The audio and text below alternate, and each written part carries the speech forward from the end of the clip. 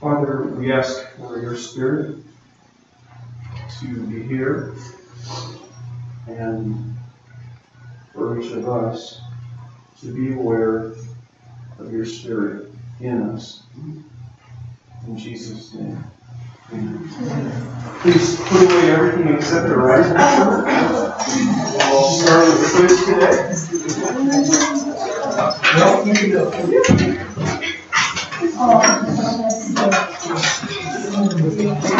The attendance sheet is coming around. Please be sure that you sign the attendance sheet.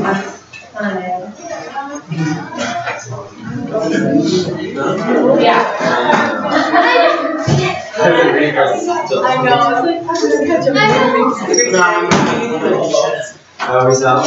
This week. No. I'm glad that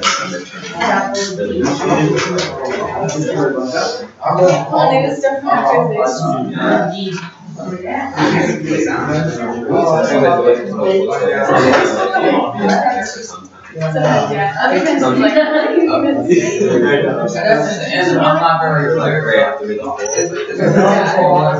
I told you about girl like realizing on the guy. You know,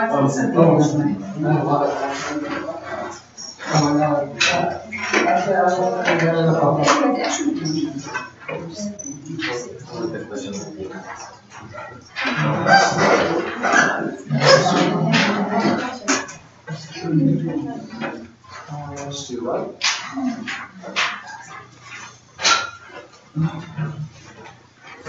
That's a good time. Isn't that fun?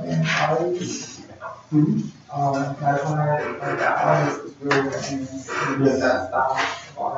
Famous and crazy. Yeah, the first thing he started. You did. Stick that.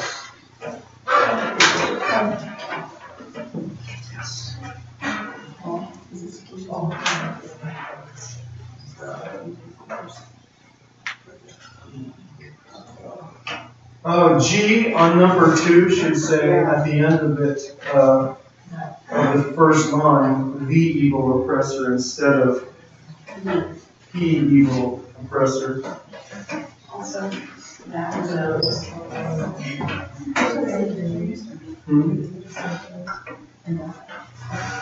Oh, and the word those instead of those. You know, after this many years as a firefighter, can't get that out of my head. Everything's about hoses. Everybody has a quiz?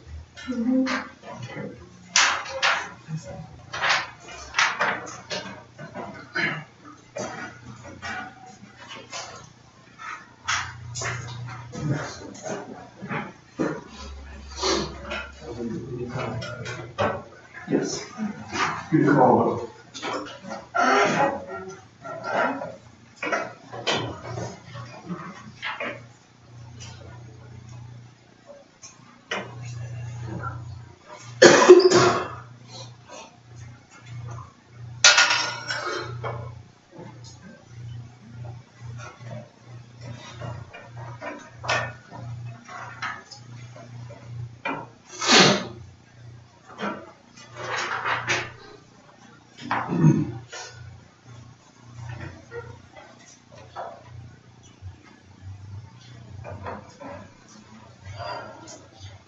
One of you should recognize number 2.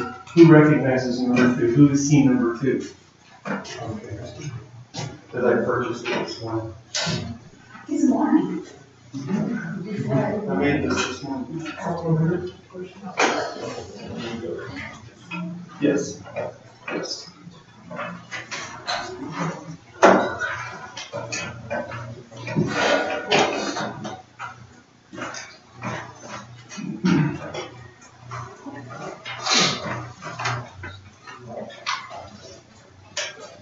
I'll come and get them.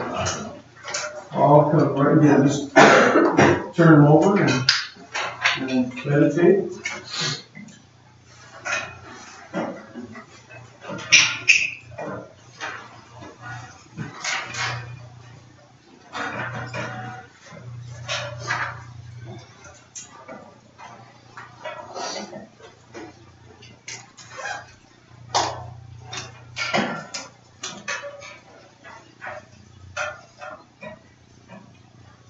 quiz is designed to bring their quiz grade up.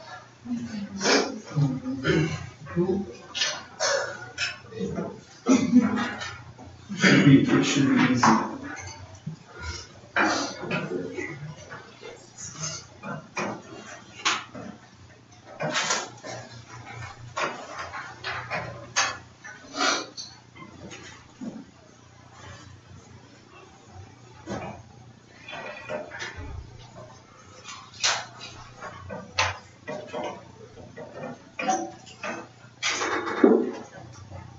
Does anybody need more time, or is everybody finished? One more time? Okay, please pass them to the center, face down.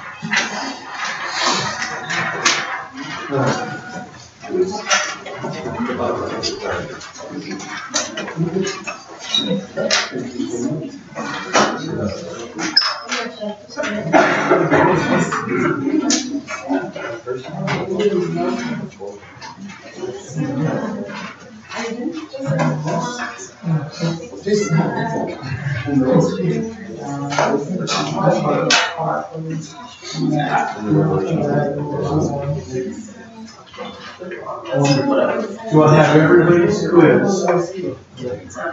Do I have everybody's quiz? Is that it?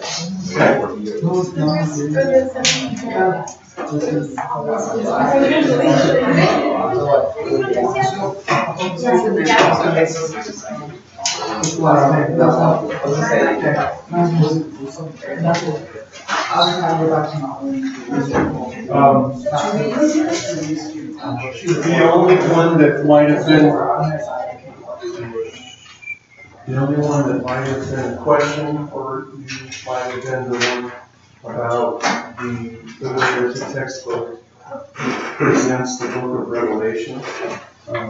That one was as an apocalyptic spirituality that basically portrays some kind of hope for a just end to the whole thing. That it's all coming to an end. It's going to get set right. Those of you who were treated unfairly in this world of unfairness and evil, it gets set straight.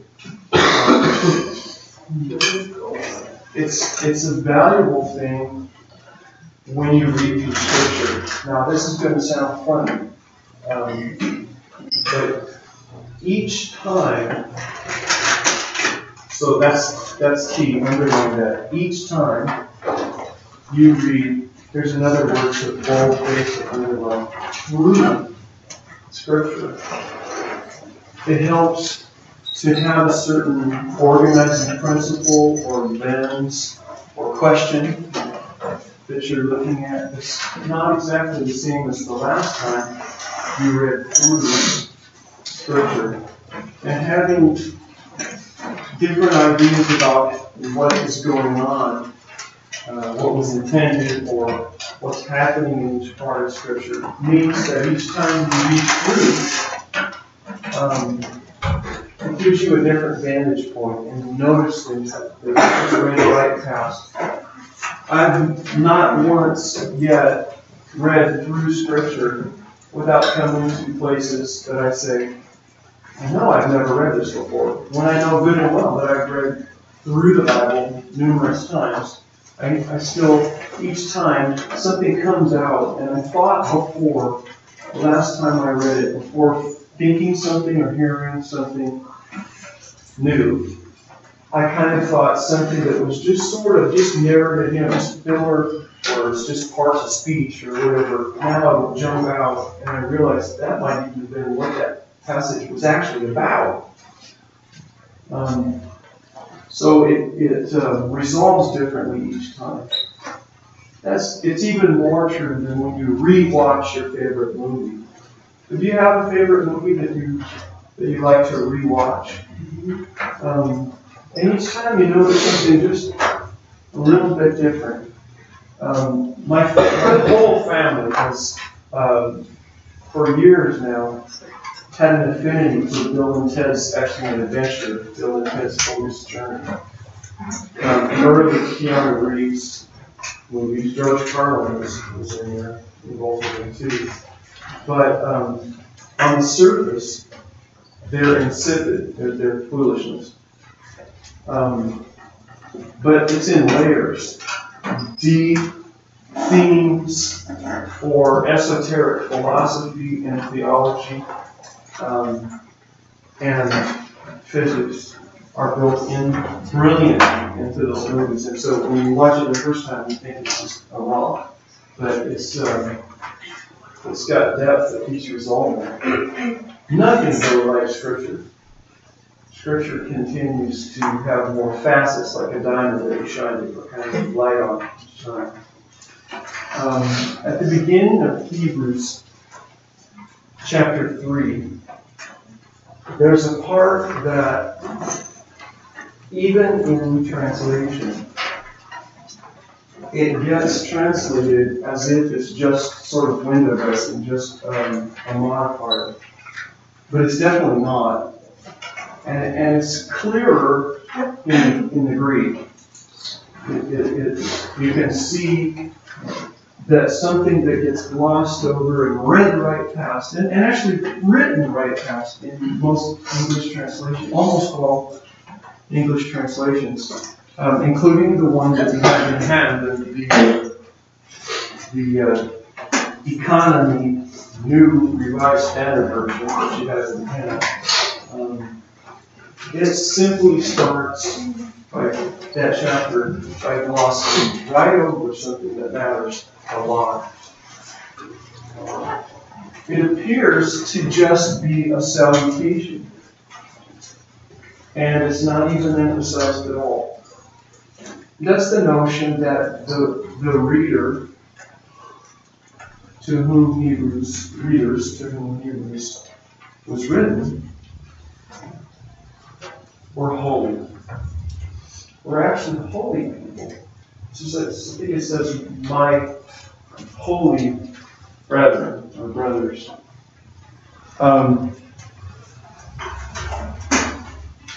It's not just like saying, dear Mike. It's not just saying, greetings, fine sir.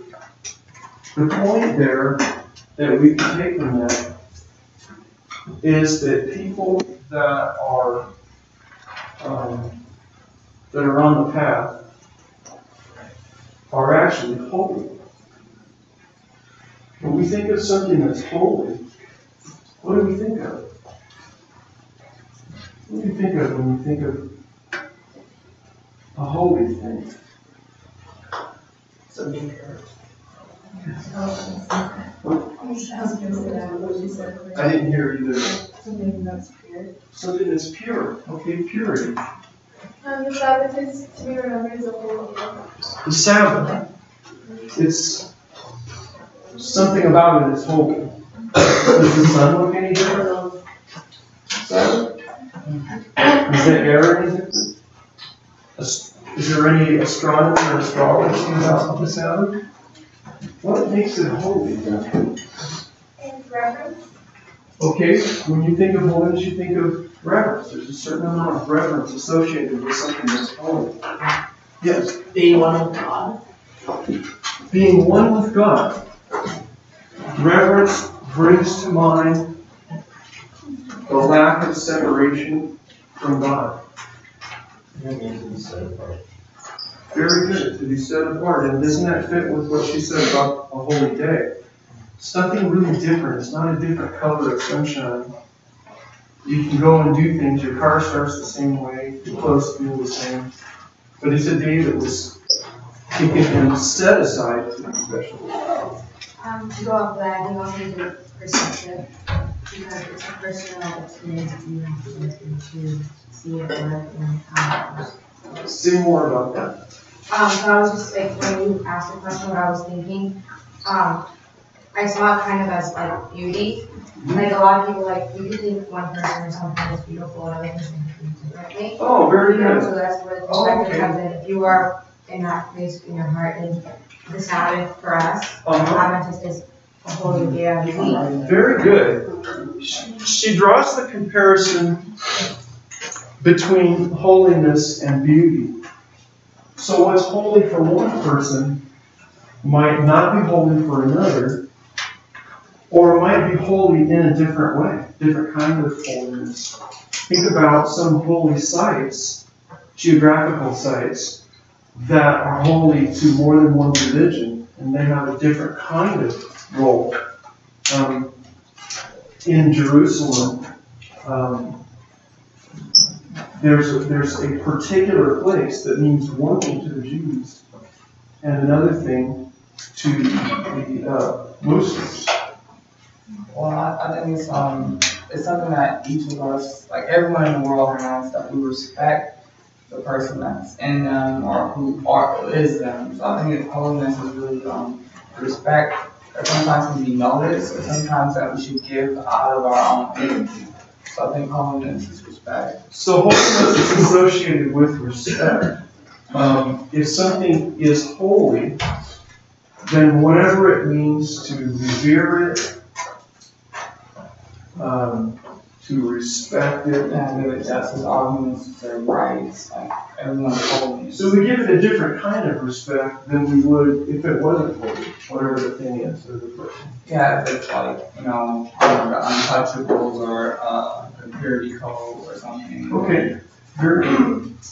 Yes. I think we should be holy like he is holy.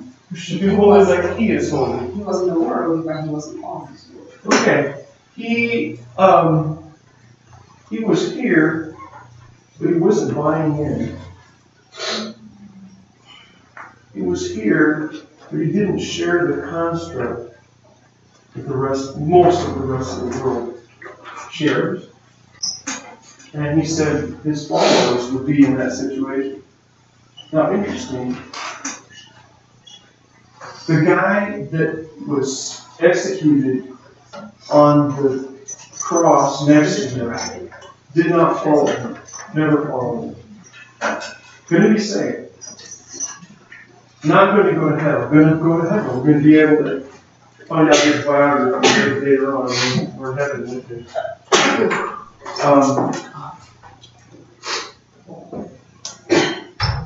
Millions of people, I think, they don't really follow Jesus today.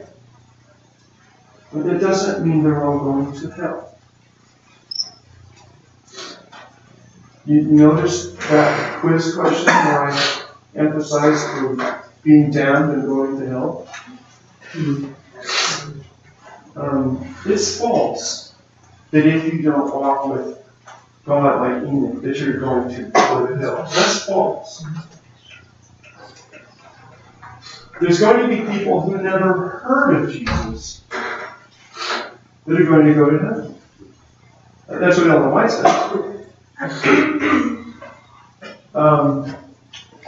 And I believe that's the case. I don't think God is glad for a chance to damn just one more.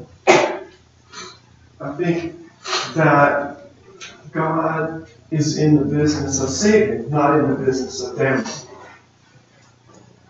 Damning is where God